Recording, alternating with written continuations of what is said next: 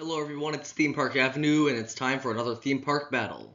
Today we are looking at two top-notch Cedar Fair parks, Kings Island versus Carowinds. Keep in mind, each category will be judged individually based on my opinion of the park and a little bit of research. And keep in mind that this is not a definitive list, it's more of an opinion thing. Let me know in the comments which one you like better. Let's begin. As usual, we will start off with the inverts. So, Banshee and Afterburn are two of the most respected B&M inverted coasters out there. Personally, I think Banshee's more spread out, unique layout is a lot more fun, and the ride's a lot smoother because it's a lot newer. So it's my favorite invert, and it wins the first point.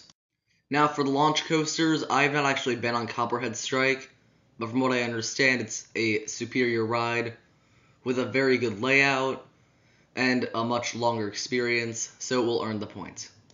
Now for the mine trains, Carolina Gold Rusher and Adventure Express. So Adventure Express has very good theming and a stronger layout, so it will earn the point. And now for wooden coasters, Racer at Kings Island and Hurler at Carowinds.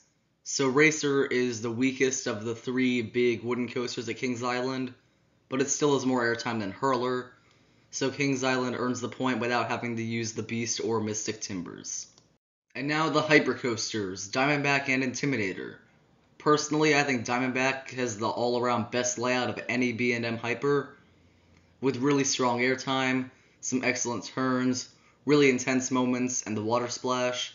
Intimidator has good airtime, but not really a whole lot else, and the trims somewhat kill. So Kings Island continues to lead. Now for some kiddie coasters. So these are both just kiddie coasters that are pretty average. However, Wilderness Run is a much larger layout, so I'll give Carowinds the point. Now to get this out of the way, both parks have a wooden Woodstock Express, so I'll give both of them a point. Now for the boomerangs. This was a tough one because I think Flying Cobras is the most smooth and intense Vekoma boomerang out there, but that's the sit-downs. The Invertigo model is a lot more fun, I think. So I guess because of the model, I'm going to give it the edge, but keep in mind, Flying Cobras is the greatest name for a roller coaster ever. Now for family coasters. So Flying Ace Aerial Chase was the name of both of these, but now Kitty Hawk is. And Kitty Hawk has better restraints, so it earns the point over Flying Ace. Now for two completely different family coasters. The Bat is an Arrow suspended coaster, and Ricochet is a Wild Mouse. Bat is obviously more intense, longer layout, more unique. It wins. Kings Island earns the point. And finally, the Giga coasters. So Fury 325, often called best in the world. Orion, not really as much. We know who wins. Moving on. Now each park has 3 extra roller coasters that don't really match up against anything else. But I'm not counting Surf Dog at Kings Island, so we only have 3 for each. Beast, Mystic Timbers, Backlot, Stunt Coaster, and then Carowinds has Vortex, Carolina Cyclone, and Nighthawk. Now moving on to rides other than roller coasters, the Drop Towers. Kings Island has one that's over 300 feet tall. Carowinds is only around 175 feet, so Kings Island will earn the point. And now for flat rides. So both of these have a Wind Seeker, so they'll both earn a point for that. Kings Island has Delirium, and Carowinds has Electrospin, so the parks will each earn a point for those as well. Now for the dark rides. Both of these have a Boo Blasters on Boo Hill. Not really sure if either one is that different, so I'll give both of these a point. Water rides. Carowinds has none. Kings Island has both a River Rapids and a Log Flume, so they will earn 2 points. Now for other rides. Which park has more? Carowinds, clearly, as you can see, has 42, while Kings Island is 34. Carowinds earns the point. This category is really tough. Shows, it's hard to find much information on because the websites are updating for 2020. But from what I understand, Kings Island doesn't have as many shows as Carowinds does, especially around holidays and Halloween, so Carowinds will earn the point, but it's not really a competition. Now for food.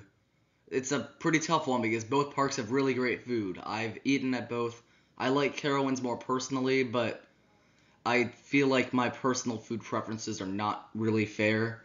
So I decided to look into it and found that graters and blue ice cream at Kings Island are a lot more well known than anything at Carowinds, so they will earn the points. Now for theming, both parks I'll say have really great entrances. The Eiffel Tower is great at Kings Island. I think the Kings Island Eiffel Tower is a bit more well done than the observation at Carowinds. There's also a bit more terrain and landscaping at Kings Island, so I'm going to give them the point.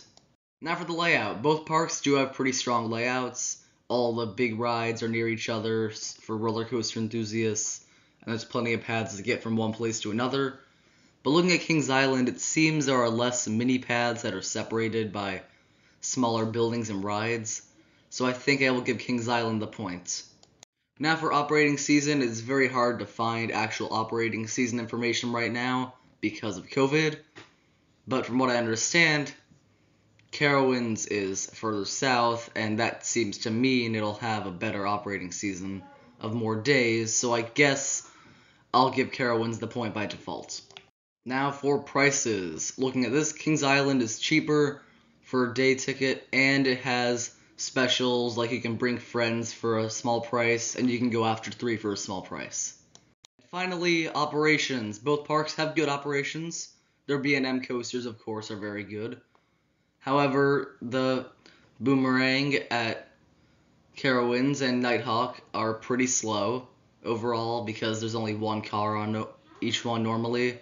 However, Kings Island has the Beast, which is incredibly well run because of how long the ride is, so I'll give Kings Island the final points. And winning by 7 points is Kings Island. Congratulations to this park. I personally think an all-around park, this is better, but for roller coasters alone, I think I like Carowinds because of Fury 325. Thank you for watching. Comment down below who you think should have won and why, and any advice you have, and any park battles you'd like to see in the future. Also, subscribe if you like the video and you want to see more of these, because I'm really trying to get to 200 by the end of July, and I really hope you guys can help me with that goal. Thank you. I'll see you next time.